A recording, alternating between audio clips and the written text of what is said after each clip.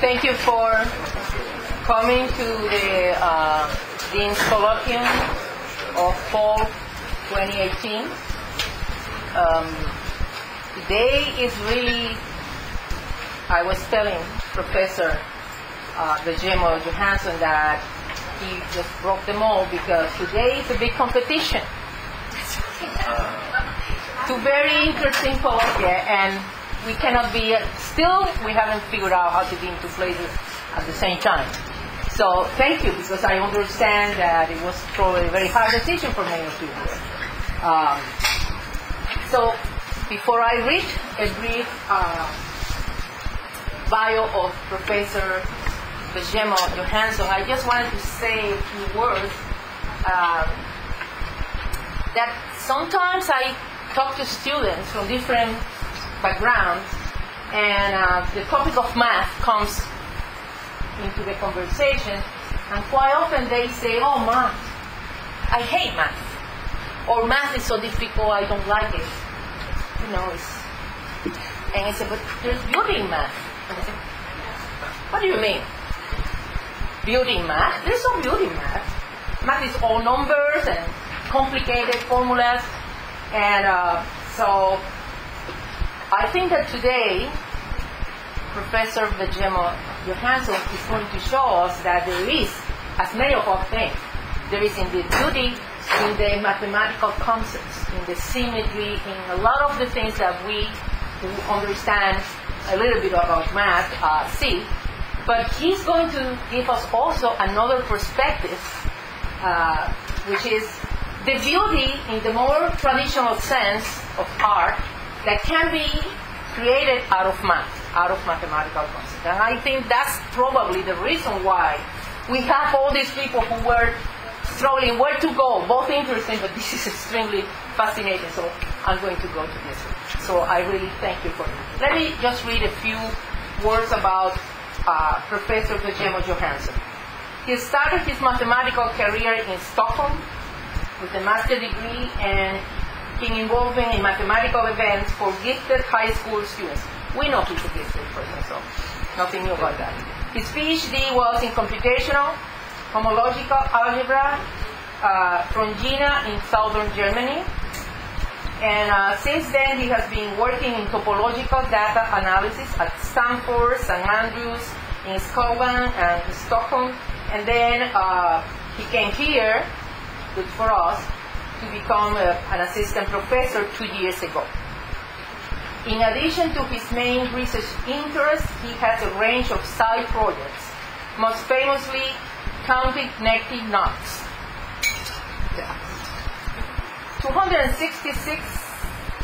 682 possible knots for a standard necking. I didn't know that. I don't think my husband knows that. The only way of amplifying your voice is air conditioning is so loud. Oh. It's like heating. Let me try. Maybe it's too late. There seems to be no mic. Sorry. There is no mic? Not that I've been able to find.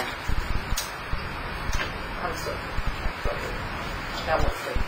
His interest in arts comes from his family. With the wealth of artists on his mother's side, aesthetics has always been present in his life. Professor Vejemo Johansson is always took on a more computational and mathematical shape, his interest in art. With very early interest in computer graphics and fractals, and in the last decade he has been involved with the maker movement and has been using laser cutters and 3D printers to produce mathematically inspired art. I think that he is going to show some of them today. Exhibiting at the largest mathematics conference in the world. He was nominated for one. I wanted to give you an award, but okay. But at least I know that he was nominated for a big award, as well as the foremost conference for mathematics class. I don't want to keep you anymore from learning directly from Professor Vejemo Johansson what is beauty in math. Thank you.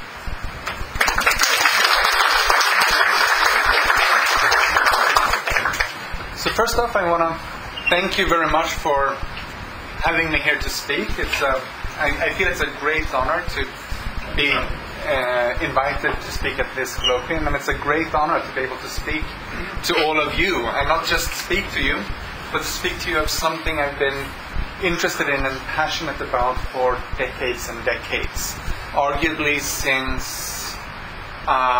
suddenly since my pre-teen years. So the idea for today is to talk about mathematics and beauty in 3 different directions. First, I want to convey the idea that mathematics is beautiful in itself, that there's an aesthetic sense that tends to drive many mathematicians to do what it is we do, to choose mathematics as the thing that we spend our lives with. And once I've tried to bring this idea of mathematics and ideas as beautiful in themselves across to you, I want to flip the coin. And I want to look at how mathematics flows into classical beauty, into the arts, show you examples of where mathematics shows up in art throughout history, and show you examples of art that steps in to illustrate mathematics, but as fine arts, as higher expressions of artists, not mathematicians. And then finally, I want to talk about the maker revolution. There's been a change in the last decade or two, where by now a whole lot of manufacturing techniques are available to most people. It's suddenly cheap to do the kind of prototyping and manufacturing that used to be extremely expensive and require you to set up a business around to do it. By now you can buy a 3D printer or a laser cutter and keep it at home. And with a little bit of computer skills, a little bit of design skills, you can produce shapes, not quite, but almost any kind of shape you can conceive of. Which means that we can create shapes that represents the more geometric, the more tangible of the mathematical objects that I find beautiful. And I want to show you some examples of how mathematical objects get reified, get created as physical objects using the tools from the Maker Revolution. And also highlight some of the artists that impress me the most in this new movement of maker-fueled mathematical artists that has shown up in the past couple of decades. But for starters, I want to talk about beauty in mathematics, because this really is one of the things that fuels me personally, one of the things that make me a mathematician. And in order to start talking about it, first of all, I'm going to talk a little bit about the kinds of things I'm not planning on talking about.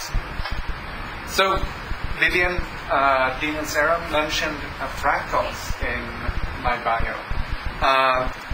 These showed up in the mid to late 20th century, around 1970. And they're gorgeously intricate and complex pictures that emerge out of studying mathematical objects themselves, where the beauty is a product of visualizing a mathematical process itself. So it's more close, it's a inherently mathematical object that happens to be beautiful. And that's not quite the kind of beauty that I want to talk about. It drove me and my passion for quite a long period in my mid to late teens. I would sit around programming my own computer to draw fractals, and I would sit around with custom-built programs that create fractals, and I would explore and I would read books on it, and I spent several years fixated on these things. And as with almost everything that I do, mathematics seems to be a glorious exception. After a couple of years I get bored and I moved on. And so I did with fractals. I still find them utterly gorgeous. I still find them beautiful. But it's a different flavor of beauty, at least to my mind, to the kind of beauty that drives me and makes me a researcher and makes me a professor. Instead, I want to talk about the aesthetics of ideas. The idea that an idea in itself can be beautiful, and that the beauty of the ideas can be the thing that drives our interest and captures our attention. And if you start asking around among mathematicians, you'll often meet this opinion that we're doing mathematics because it is beautiful. And the beauty that we're talking about often ends up being described as elegance. When I was studying for my master's, I hung out with a bunch of master's and PhD students. We had a little study group going, a group of friends going. And at one point I got curious. And I started asking my study mates and my friends at the Department of Mathematics in Stockholm what it was that made them go for mathematics. Because by the time you're surrounded by PhD students and master students, we've ended up showing a higher dedication to mathematics than most people really. Definitely higher dedication than the people who get their bachelors and go up and earn way more than I do by taking industry jobs. So I had a circle of friends where everyone had this higher dedication to mathematics already in place, and I was curious where it comes from. And so I asked around among my friends for what is it that makes you stay in mathematics? What is it that makes you want to spend this time and this energy on mathematics itself? And I had one friend, he told me that he viewed algebraic geometry as a slightly more advanced form of Sudoku. What? Sudoku. I had one friend who started out in philosophy, who was studying philosophy at a graduate level. And at one point, one of his professors said that there's no truth to be had anywhere. Except possibly, there's a minute chance that maybe mathematics can make a claim to truth. And that in itself, mostly because mathematics can divorce itself from reality. So we're not getting stuck in mathematics and the kinds of limitations that defeats the search of truth for everywhere else. I'm not sure I necessarily agree with the philosophy professor, but I'm not sure that I disagree either. I'm going to stay away from philosophy in my own daily work and leave it to the people who actually want to dig into these details. But this friend of mine, he heard this about the beauty, about the truth being attainable in mathematics, if at all, if ever. So he started looking into it. He started reading up on logic. He started looking into mathematics. And he got so captivated by the notion of being able to come closer to actual truth that he switched fields. He left philosophy completely. When he switched departments, he came to mathematics and made his career as a mathematician instead, because that would be at least closer, if not arriving at truth. And so far in my tally of my friends, I have one Sudoku solver and one truth seeker. And then I found at least one, maybe several, I can't quite remember the details. This was, I don't even want to count, decades ago. But I did find at least one other study mate of mine who shares my answer to this question. That we do mathematics because it is beautiful. Because it's an intrinsically aesthetic discipline. Because we see a great overlap between what we do when we do research and what I observe my family doing. My one aunt has been making her living her entire life as a picture and sculpture artist. That's how she's earned her daily bread.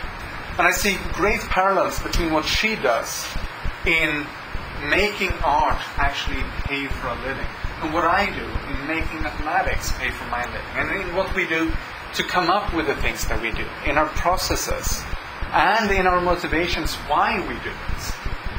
So for me, and for this one friend that I found, the underlying driving idea is, the underlying driving thought that keeps us in mathematics is because it's so strikingly beautiful. And it can be a real head rush. The feeling that I get when ideas slot into place, when a proof finally materializes, when I discover something. Even if it was already known, learning is itself a kind of discovery. You're learning something that is new to yourself. It might be known to others, but when you learn it, it's new to you. And this feeling of taking a step, of finding out something that you didn't find before, and especially doing it when you have pieces that just slot together and neatly fit one another, that is actually kind of euphoric. And I want to spend my life doing mathematics because I want to seek that flash, that step of finding ideas fitting together, being able to slot them together and being able to feel that rush of having found something out that I didn't know before, of having created something that I didn't have before, and seeing something fit together nicely, neatly, elegantly. And so this brings me to elegance. I mentioned it earlier as one of the keywords that keeps showing up when you talk about beauty with mathematicians. And it's really a core feature of what we consider to be beautiful mathematics. Often mathematics is considered to be beautiful when it is elegant, which means that instead of defining beauty, we're now stuck with defining elegance. And the great number theorist G.H. Hardy, English mathematician, active during the Second World War and who wrote a book called A Mathematician's Apology, where he talks about why he does mathematics. And for him, the ability to be useless was a driving force, because he lived during the war. He didn't want to contribute to the horror of a world war. And so being able to do mathematics that couldn't conceivably be used was an important driving factor for him. Which is kind of ironic, since the things he did is part of the foundation of modern-day cryptography. So it ended up being really useful in the end. But he describes beauty in mathematics as coming from three factors: from inevitability, from unexpectedness, and from economy. Inevitability in that there really wasn't any other way that this could fit together, that this idea could be, that this proof could be. Unexpectedness in that there should be some surprise in it. And this is a big part of what drives me and my sense of beauty. The juxtaposition of weird combinations of ideas is a big driver with me. Being surprised at seeing things put together that I didn't expect would fit together. That's a big part of what drives me in mathematics. And then economy. Being able to prove something with way less work than you might have expected to need, or that you might have thought should be necessary to do something. Having something that you can express more economically than you should have. Those were things that Hardy considered to be essential for mathematical elegance. One factor that I would like to add to this list is explanatory power. Being able to bring understanding with your mathematical ideas. There are many ways you can arrive at mathematical truths. Some of them are sluggish. I'm sure that breaks economy, where you just have to churn through all possible options and settle that truth holds, because in every conceivable case you can separately show that it holds. This sort of brute force kind of mathematics is entirely possible, but I don't tend to find that elegant. Partially because it rarely imparts an understanding of what is really going on. Instead, one of the factors I find really elegant is when you gain an understanding for the object that you study from the idea that you build. Paul Erdős, to bring up another historic mathematician, he was a ridiculously productive Hungarian combinatoricist. He collaborated with everyone he interacted with, pretty much. And he's really famous for several reasons, one of them being that he collaborated so much.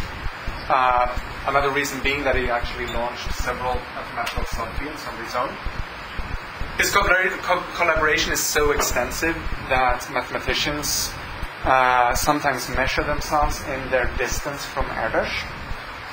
So if you're Erdős yourself, the distance is 0. If you collaborated with Erdős, if both of you published a paper together, you're at distance 1.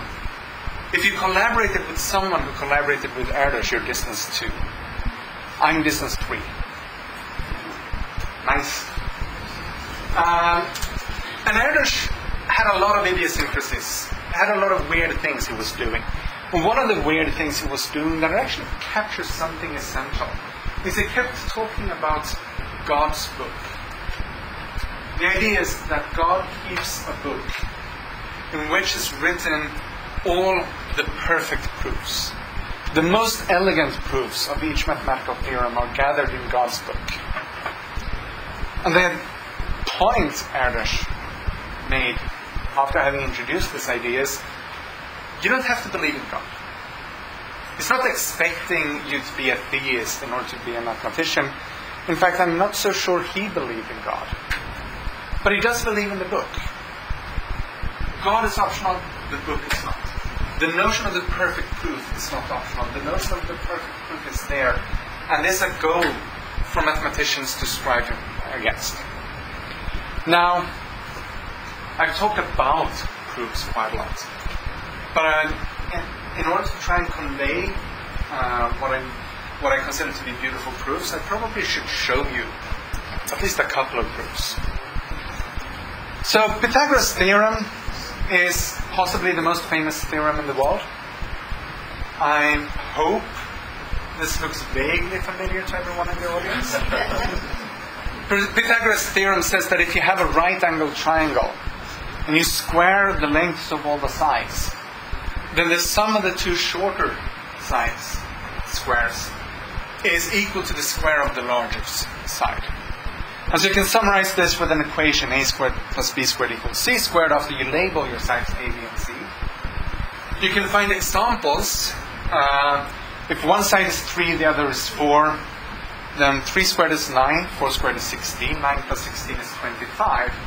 And the third side of that triangle has length 5, so we do have that 3 squared plus 4 squared is equal to 5 squared. This was known in ancient Greece. It's named for the Greek mathematician Pythagoras for a reason. And here's one of the most beautiful proofs I know about of the theorem. On both sides we see a square with side length a plus b. You have the short side of the triangle, you have the long side of the triangle. You have the short side and the long side. And this is symmetric, so you have the long side here and the short side here. You have the short side here and the long side here. So both of these squares have side length a plus b. So they have to have the same complete full area. And this blue here is the same blue as here.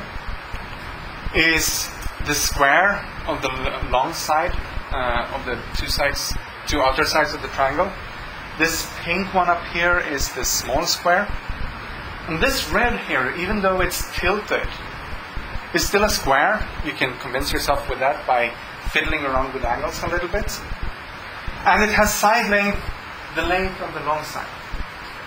And what's left over when we've taken out these squares that we're trying to show occupy the same amount of space is 1, 2, 3, 4 yellow triangles that each is equal size to the other, or 1, 2, 3, 4 yellow triangles over here. And so since the leftover area is the same, the things we take out have to be the same. And so therefore, the square of the sum of the square of the sides has to be equal to the square of the hypotenuse. There's a sheer elegance to having a proof that comes together just from a picture. You have to meditate over the picture. You have to actually spend some time yourself figuring out how the picture connects to the theorem you're trying to prove. But the proof really is completely contained in the picture. Here's another one. If we take an infinite sum, we start up with 1/4, and and we add 1/16th, and we add 1/64th, I'm going to start screwing up my arithmetic real soon, so I'm going to stop mentioning numbers. If you sum up the powers of 1/4, you will get 1/3.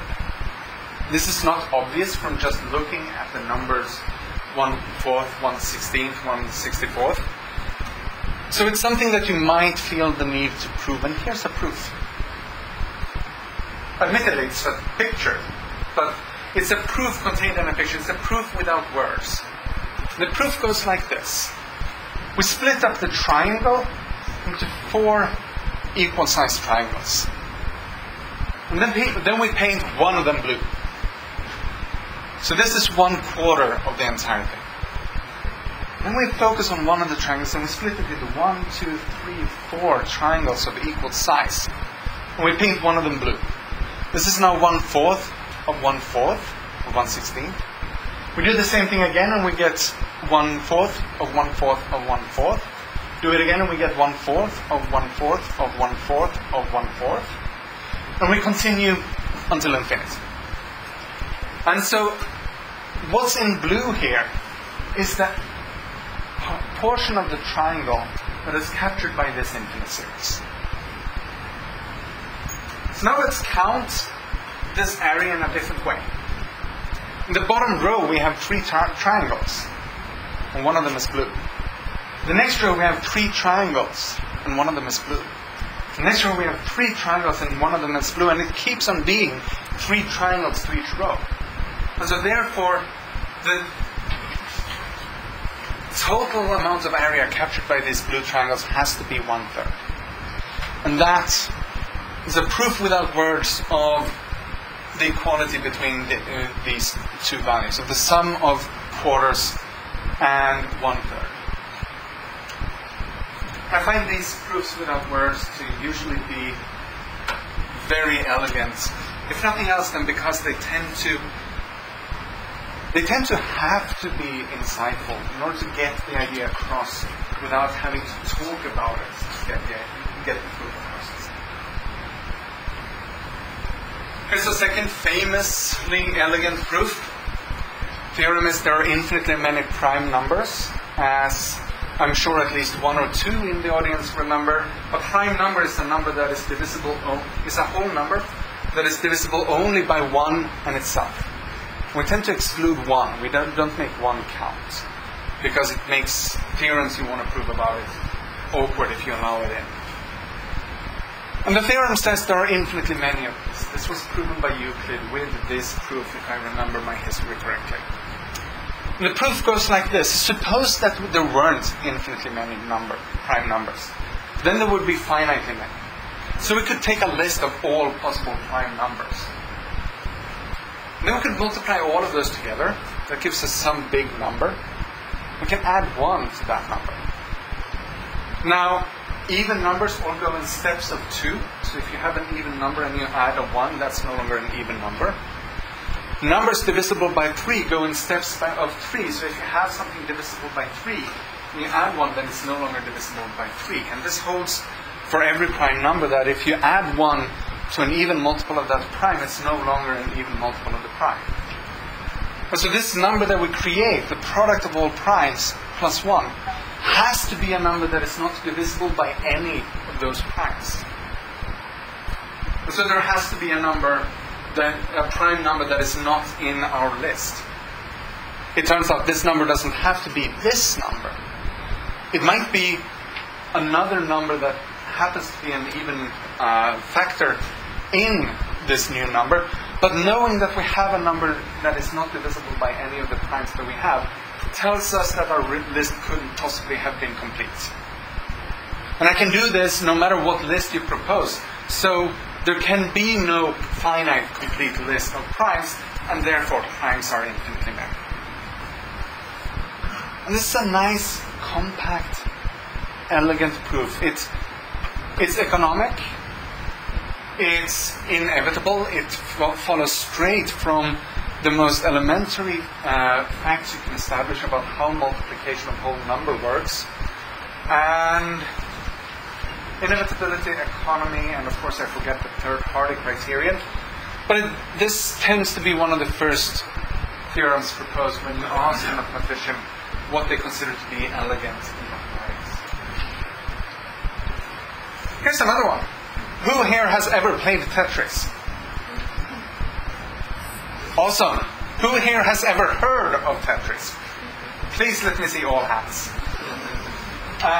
So Tetris, you fit together these shapes, the tetrominoes, the shapes you can build by fitting 4 squares together so that each square glues along one side. And so you can ask yourself, can we use these to tile a rectangle? When you play Tetris, you keep getting more and more of these and you try to fit them in a rectangular box.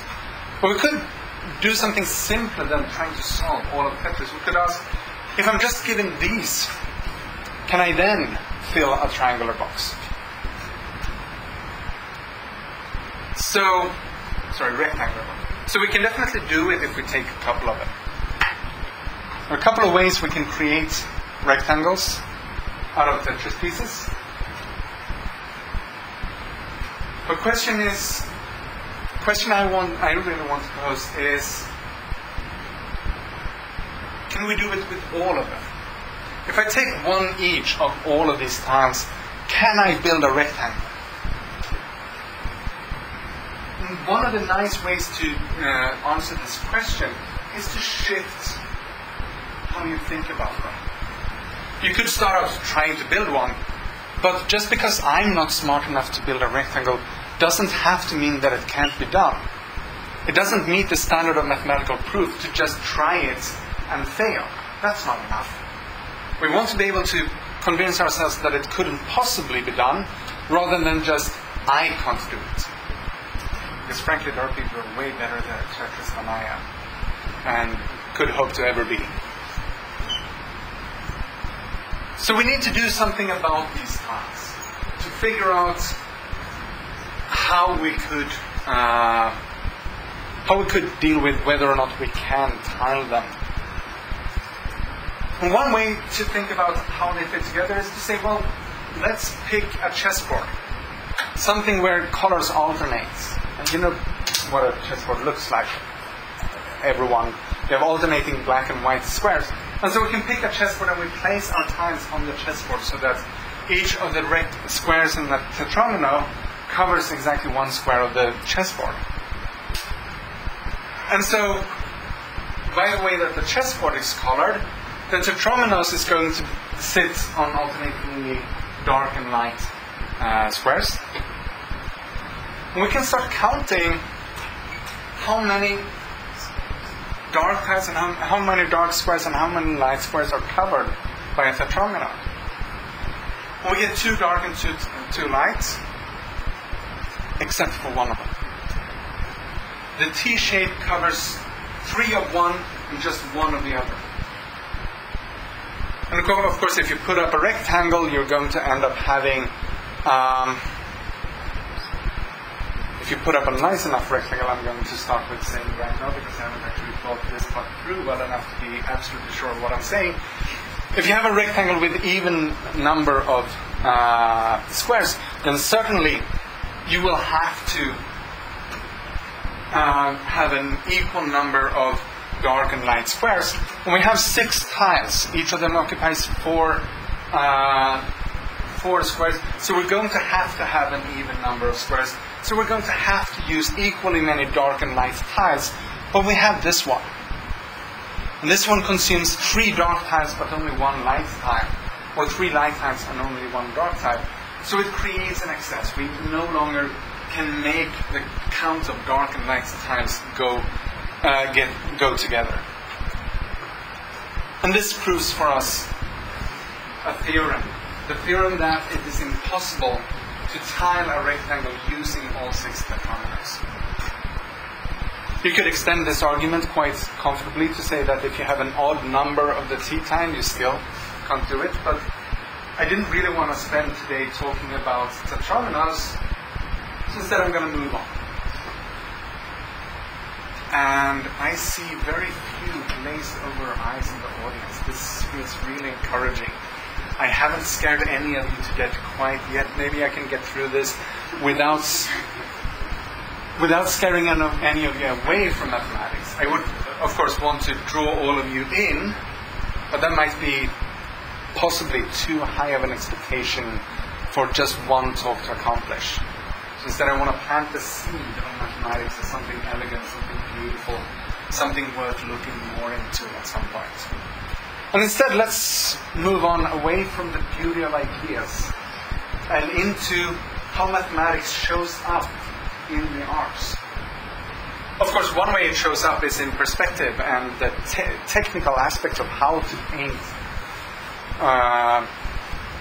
The discovery of perspective in art history changed the way art looks significantly, and if you go into art history, you'll hear a lot about this. If you go into trying to do art practically, you'll hear a lot about this. And there's significant amounts of mathematics hiding behind how perspective works and why. But I'm trying to talk about more explicit manifestations of mathematics. So this here is a famous copper etching by Albrecht Dürer. It features the angel Melancholia. There's endless amount of art theory written about this painting, and I'm not going to try to give a coherent analysis. Instead, I want to point out that there's a fair amount of mathematics included in this picture. There's sort of the obvious. We have a sphere here. We have a polyhedron here. And this turns out to be, and now I need to check my notes, a truncated triangular tetrahedron. So it's not even one of the most classical polyhedra that people who have encountered polyhedra might have heard about. It's a slightly weirder one. But there also is a magic square up here. There's 16 numbers arranged in a square that happen to have 15 and 14 next to each other, so it encodes the year the painting was, the etching was made. But it's a magic square. And magic square here means that every row, every column, and every diagonal all sum to the same number, all sum to the number 34. And which squares are magic and how to create them, that's another fun sidetrack that delves into mathematics that we could take, but I'm not gonna, because now I'm talking about art. So Dürer is one of the really early examples of where mathematical objects appear in what we now recognize as indubitably fine art. I said I wouldn't be talking much more about perspective, but I'm going to break that promise, at least for a little bit.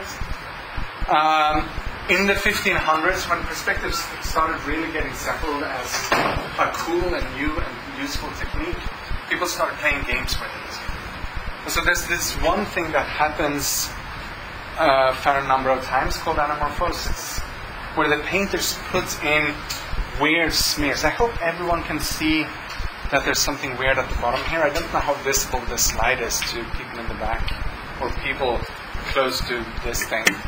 But there's this weird smeared out thing here at the bottom that doesn't really look all that much like anything at all, except for a little weird bits that's thrown into the picture. And it stays that way until you start looking at the painting from an extreme angle. And once you tilt the painting until it's almost no longer visible, this is what you get. All of a sudden, everything else in the painting is no longer really looking like anything. Everything else gets squished up by shifting the perspective with which you view the painting.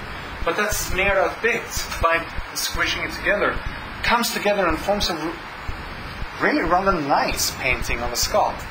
And in order to do this painting, the painter would have had to figure out how to go from being able to paint a skull, which he clearly was able to how exactly to stretch it out so that the skull would show up at an extreme angle.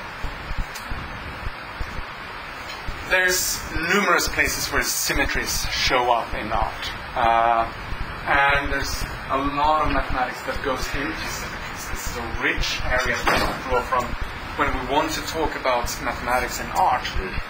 So, for instance, you can ask yourself, these kinds of wallpapers, There are some ways that you can say that some wallpapers are similar to others, even if they look completely different, because they repeat in roughly the same structure. You could argue that these kind of circular designs that spread out with a lot of symmetry, that those have similarities. Suddenly, if you have something that looks like a four-leaf clover and something else that looks like a four-leaf clover, they have this four-leaf cloverness in common with each other. And so, one really nice corner of mathematics has looked into this and looked into, well, what are the possible ways that wallpapers could be similar to each other? What are the possible ways that these rosette shapes could be similar to each other?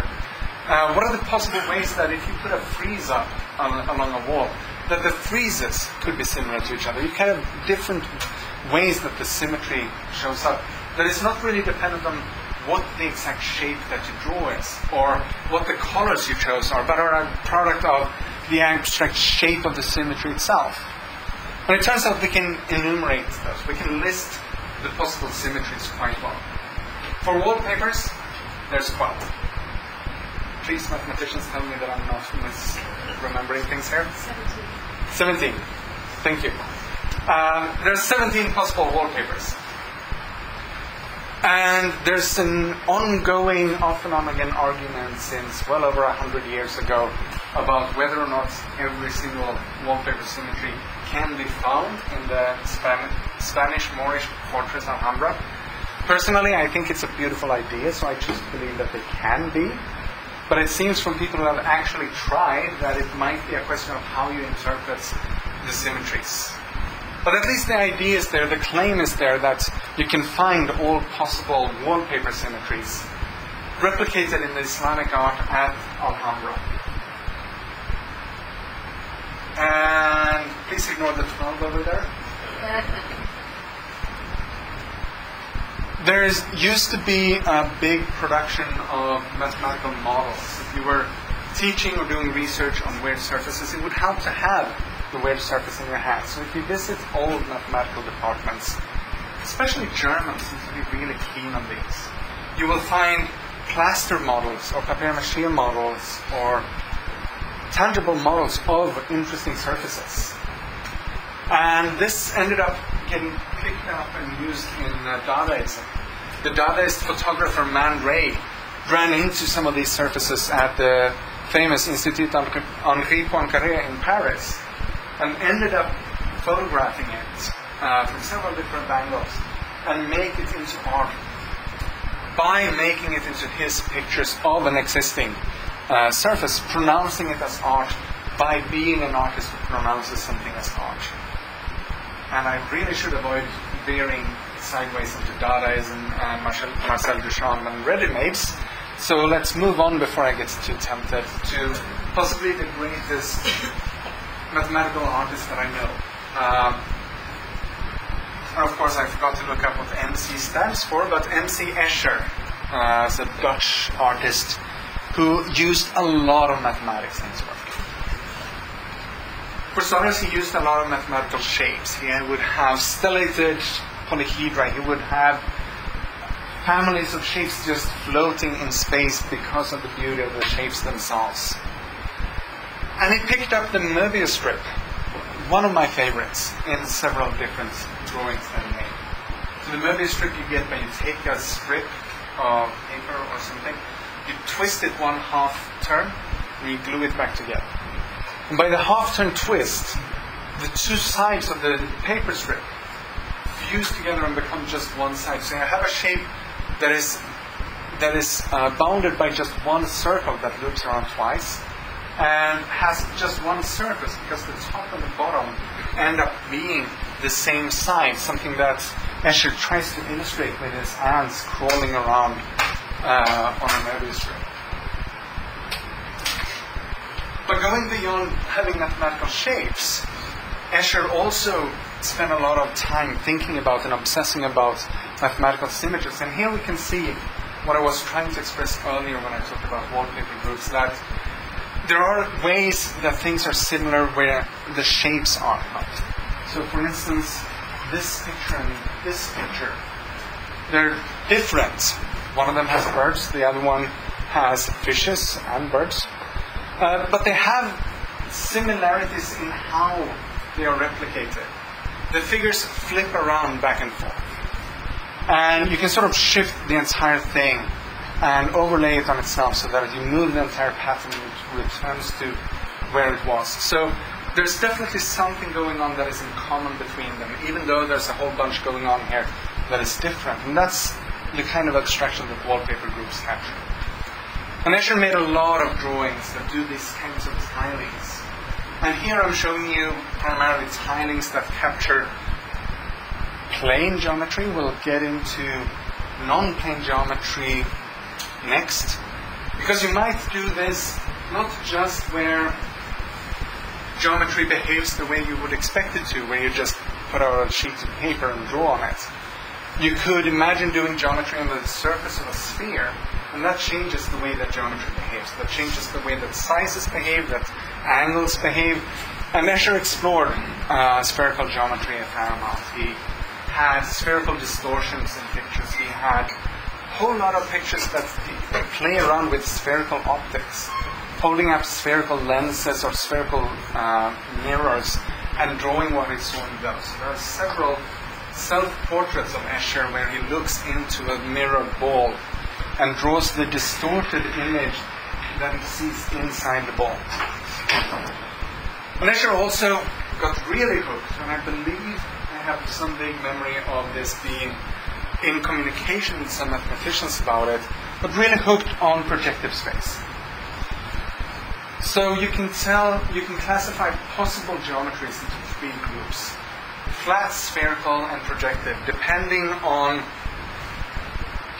how they curve, whether they slope downwards or upwards or not at all. And I'm simplifying to the point where I'm fully expecting my colleagues to wince a little, but I really don't want to dig into what this means. I just want you to know that there are three different kinds of geometry. There's spherical, there's flat or Euclidean, and there's hyperbolic. And there's a way of depicting hyperbolic geometry where you take just a circle and you fill it with the geometry. And as you get closer and closer to the edge of this disk, your sizes shrink smaller and smaller and smaller. So you fit infinitely much space inside this bounded disk. And Escher has a whole bunch of pictures playing around with this geometry, doing the same kind of tilings that he did here, where he just fits shapes together with some sort of symmetry going to them. But he does them in a hyperbolic space. So he fits shapes together and then they shrink as they go out. And this influences what he has to do to fit them together. Having done non-Euclidean geometry, Escher and some other artists, there's a Swede coming up here, to my own great pride, then go on to deal with impossible geometries, things that couldn't be realized in real space because they break some notion of how things should behave. So we have these shapes where water flows down into a waterfall that ends up at the source. So either the water has to flow upwards or the source there has to be something weird going on here for this water to work. We have stairs that keep going downwards but connect back to themselves. And these sort of things where if you look at any one part, if you zoom in on a little bit of the stair, it's very obvious that the stair is headed downwards. But when you try to put it all together, you get something that breaks. You get something that is impossible. And this kind of things got picked up by a Swedish artist. Some ideas got found out by a Swedish artist, Oskar Reuterswärd, and who has this. It's now called a Penrose triangle, which is a triangle built out of rectangular blocks, but where what's up sort of moves around as you go around. And so it seems like you have these straight blocks going around, but they couldn't possibly connect the way that they do and still be straight blocks. And one of my favorites is the Devil's Fork, where if you look at the top of it, up here, it's clear that it's a monument with just two pillars going down. if you just look at the bottom, it's clear that it's a monument standing on 3 pillars, but taken together, the transition from being one to the other sort of gets lost in the middle. So if you look at each part locally, if you focus in on a part, it looks good. It looks like something we can believe in. But when put together, it looks absurd. If you happen to be a topologist, these following 5 words are for you. This can be seen as an example of cohomology. That's all I'm going to say about that. Which brings me, with 5 minutes to spare, to the Maker Revolution, and where I can see myself entering this picture. So a couple of decades before what I consider to be the contemporary Maker Revolution, we already had crafters who were also mathematicians. And mathematicians who also did crafts, and who do come together and talk to each other about what they do. Every year in January there's a big mathematics conference that wanders around the US. This past January it broke 6,000 participants, and I've heard people say that it's the biggest mathematics conference in the world. And one of the social events that happens there is one of the nights a group of mathematicians book a ballroom in whatever hotel we're in and hold the mathematical knitting circle, which isn't concentrated to just knitting. They're welcoming any fiber arts you feel like, and if you happen to have non-fiber art projects, you're also welcome. But it's called a knitting circle because a knitting circle is a thing that we know exists and that we recognize and can associate to immediately, where we don't have to explain what's going on. And from the mathematical knitting circle has emerged several books that collect crafting projects that are directly built on mathematics, where in the same chapter you have a text explaining the underlying mathematics that the crafting project is explaining, and instructions for making a crafting project. So you could have a quilt that displays the abstract algebra of a finite group. You could have a knitting that shows the structure of a Möbius strip. It lets you interact with the math more directly, and lets you put the math into your activity as a crafter, into the creation of what it is you do. One of the things that has happened is there's been a small movement of people crocheting hyperbolic planes. So the same kinds of shapes that I showed you with Escher, where things get smaller and smaller towards the edges. If you, instead of letting them shrink, allow the paper to buckle, you can represent them so that the same size stays the same size as you go out. But you need to fit more and more space in the same place. So the whole thing starts crinkling out and becomes this wavy, crinkly ball that gets more and more wavy the bigger it gets. So there's been art exhibits with crocheted hyperbolic surfaces creating entire coral reefs. And as I was talking about, we're now in a place where computerized tools are accessible. You can get a 3D printer for a couple of $100. They sell them at Walmart. And so it's not the cheapest hobby that you could imagine, but it's something that you could do for a hobby. My father bought one a couple of years ago, not really knowing what he wanted to do with it, just thinking that it was cool and he wanted to do something with it. By now he's designing and printing his own Settlers of Catan board. So all of a sudden we have access to computer-controlled manufacture on an individual basis, on a private basis, where you don't have to build a company, you don't have to talk to factories, you don't have to make it complex to make new things.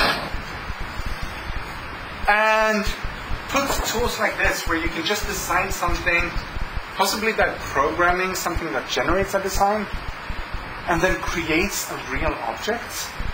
Putting this, and by real object, I really do mean a real object.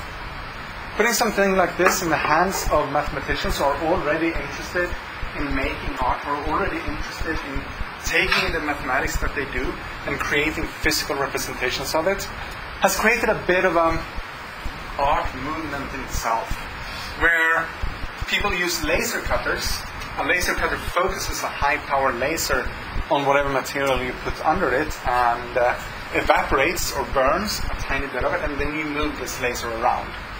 And moving it around means that you can put out patterns, or you could even cut through and not just etch patterns, but cut out shapes. And this has gotten picked up by mathematical artists. I exhibited a collection of hyperbolic plane tilings, again, going back to the same inspiration as Escher, but etched into glass coasters. So you could pick up a glass coaster like this and see the hyperbolic plane up close. In recent years' math art conference exhibits, there have been people that have cut out layer by layer by layer and stacked layers to create integrate patterns. And people who build boxes out of cutting and etching each piece with something mathematical on it and then fitting them together. There's 3D printing. There's a bunch of different processes. I'm running over by now, so I really shouldn't go into the details of how 3D printing works. Corner me once I'm done talking, and I'm happy to talk your ear off about different techniques for creating three-dimensional objects from a computer model and how they differ, and which ones I'm curious to try and which ones I find just annoying to try to deal with. But there's an artist, Bathsheba Grossman, who has been selling these to great success for quite some time. She was one of the first to really take mathematics into 3D printing at scale. There's a mathematician I'm perennially impressed by, Henry Segerman, who recently released a book on how to pick up 3D printing and use it to visualize mathematics and use it to teach mathematics. Use it to get close to mathematics yourself. And there are numerous artists who pick up 3D printing and create art. I find these shapes by Carlos Sequin to be really cool, and of course I really like my own 3D printed art. I have them with me so that you can look at them after the talk is finished. The really cool thing is done by a friend of mine. Fabienne Serrier made a Kickstarter, got a bunch of money from people trying to help her fulfill her dream, bought an industrial knitting machine, managed to hack her way through the proprietary protocols to control it, and now has a computer-controlled knitting machine that does whatever she feels like doing. And so she's creating on demand or by herself exploring scarves. We will be showing one after the talk that contain patterns from cellular automata, which is a mathematical way of creating complex patterns from simple rules, or fractals, or even programming language excerpts that have cool properties, where she knits them out on this industrial knitting machine. And if you get a Serrier scarf, then it comes together with a little note that contains the entire code needed to replicate the pattern that she used. She sends you not just the scarf, but the source code for creating it as well. A really impressive thing she had done that showed up at the Mathematical Art Conference this past summer is they figured out how to do this on a movie strip. So now not only do you do these cellular automata scarves, but she ended up doing it so that she could wrap it around, flip it over, and fit the ends together so that the pattern moves smoothly across the scene. And this turned out to be something that required the creation of new mathematics in order to fulfill the artistic vision. And having run over by 3 minutes, what I want to finish with saying is that this is really just a small snapshot. This is a glimpse. This is the things that were most interesting to me personally, that stuck out when I tried to figure out what to tell people if I were to stand up and talk about mathematical beauty. And there's many more notions of what beauty in mathematics should mean. I'm sure not every mathematician agrees with my notions of it. Certainly not agree with what I end up considering to be actual instances of the rules that I could put down for beauty. There are way more beautiful proofs than what I showed you.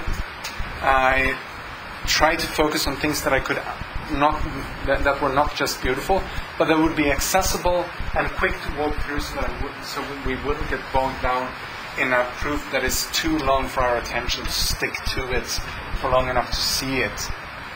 There's a lot more art that contains mathematics, a lot more art that is inspired by mathematics, a lot more art that is facilitated by mathematics. Arguably, almost all of art history since the invention of the perspective is built on mathematics because it uses perspective. And there are many, many, many more contemporary mathematical artists than the few that I've shown you here. One place to find them is at the Bridges Mathematical Art Conference that shows up every year and focuses on how to use mathematics in art, how to illustrate mathematics through art, and always has a very, very good art exhibit as part of the conference itself. And so everything here is completely drawn from my taste.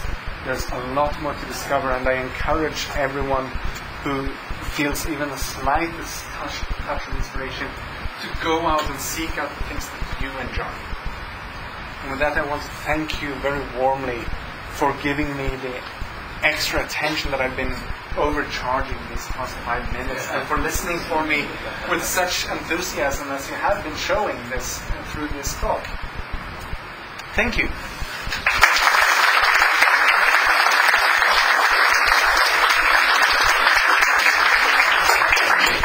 We have time for questions.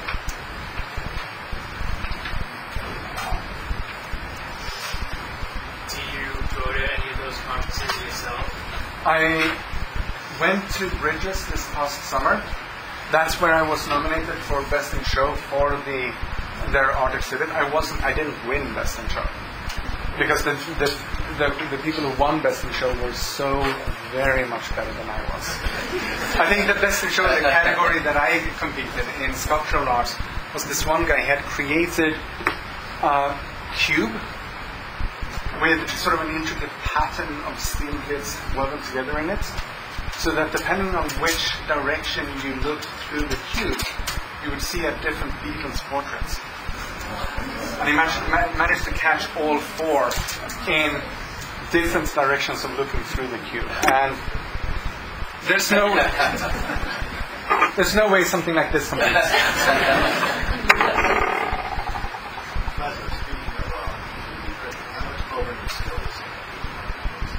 I'm sorry? How much programming skill do you need to run a 3D printer? To run a 3D printer nowadays takes very little programming skill. There's good software that makes the process of doing it quite seamless. What it does take is you need to somehow get your hands on a three-dimensional model to print. There is a lot of places quite a few places where you can get them from other designers. Thingiverse is worth mentioning. It's a site where people share three-dimensional designs and two-dimensional designs specifically for 3D printing and laser cutting. So they make a design and they put it up as open source and open it up to all the world to use. And so you can go on Thingiverse, find something that appeals to you and print it at home.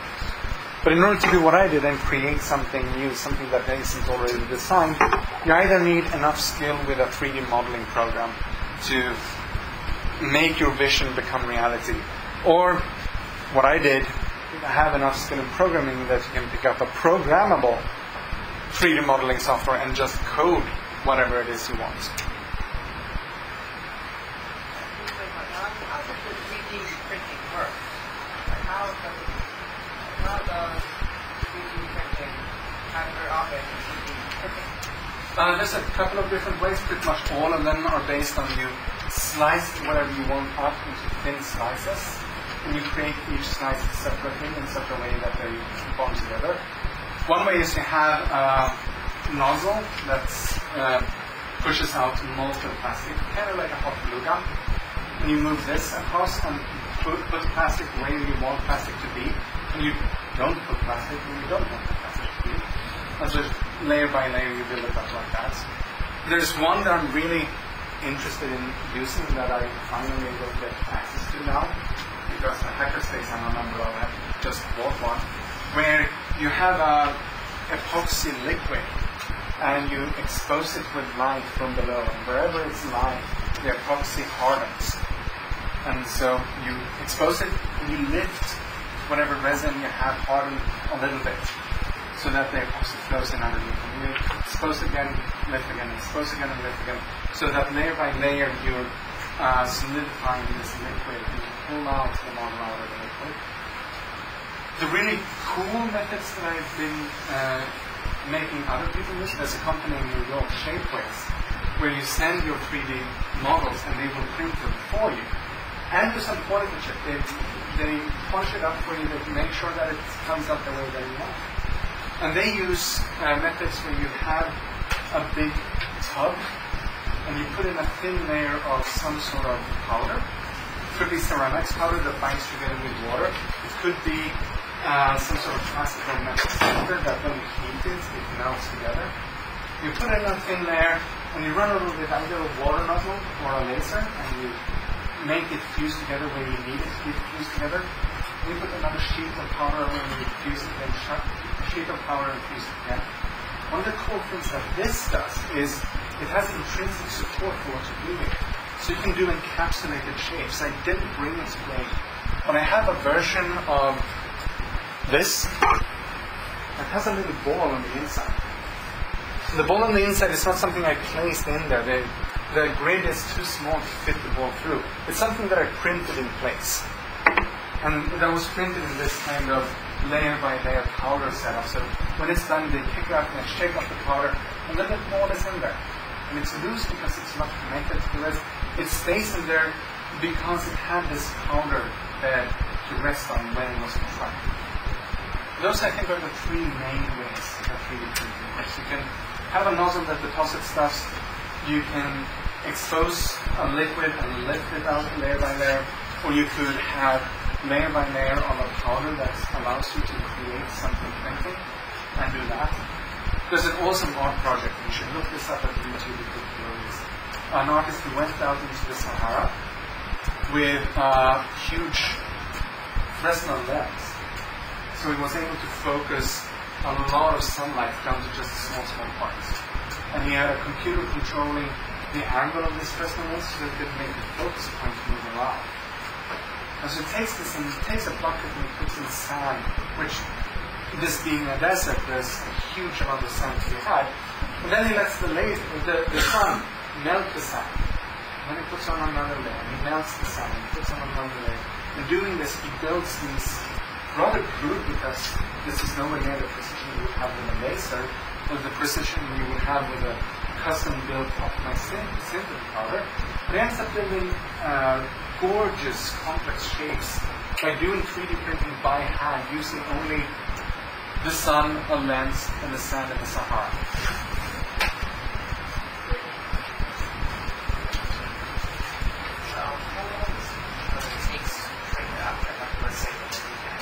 An object like this would be a couple of hours. The layers are very, very thin, because that way you can get smooth surfaces. And you can speed it up by making thicker layers, but then you get a drop that kind of pixelated. And it's much nicer if you take the extra time to work with thin layers.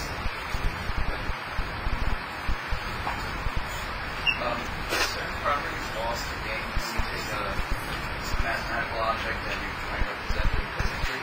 I'm sorry, can you... Certain properties lost or gained when you take a mathematical object that you're trying to represent physically, like knitting or...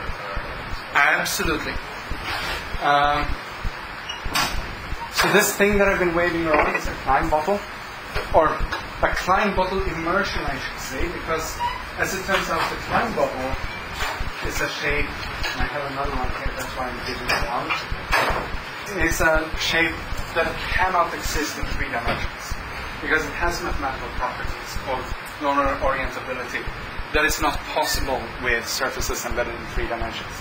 And so, in order to create something like this, they end up having self-intersections. The surface passes through itself. I have one here, where the tube sort of goes through itself. And you have a self-intersection that runs all the way around here. So this has the ring of self-intersection sort of spread out around the entire shape. Because you cannot represent them in 3 dimensions, you have to squash them down and squash them through themselves in order to get them down to 3 dimensions. There absolutely are properties that you lose by constraining yourself to our three-dimensional world. When you talk about the book that where all the theorems are written, Yeah? do you think there is a theorem that defines all the theorems that already exist? It's like similar to what Stephen Hawking proposed, the theory of everything.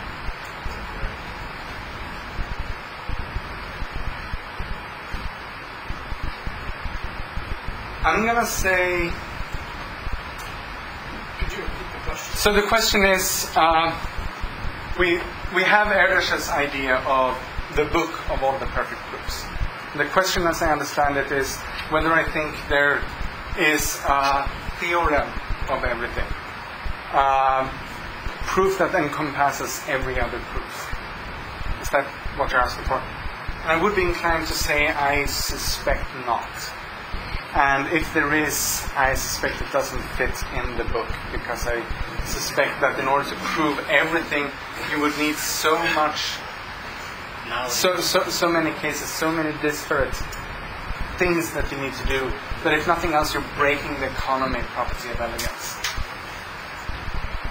So instead of having one argument that captures everything, I would much rather think of it as being a library of arguments, where any one of them happens to be beautiful, but just the same way that there's no one book that captures all possible books, there's no one theorem that just captures all possible theorems. And the theory of everything is not the theory of everything. It's only the theory of the symmetries in physics. All Right. together in one field. So it's not complete either.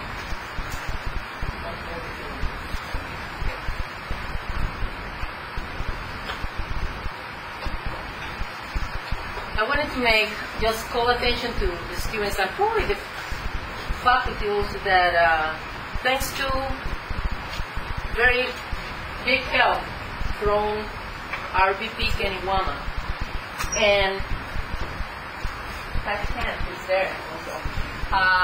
We recently got the promise of the money needed to construct a maker space that is going to have a very big 3D printer. And when all this happened, I was thinking about engineering, right? So we all thought about engineering. But now with this lecture, I think that maybe that makerspace will help to build collaborations across not only the division, but maybe across the whole college with artists. And it's actually now you're changing my perspective and think, oh my God, maybe we have a bigger thing than just. And maybe Neil is not here, so he would say, no, it's engineering. But this is very interesting. We don't have more questions. Maybe we should just thank again the speaker.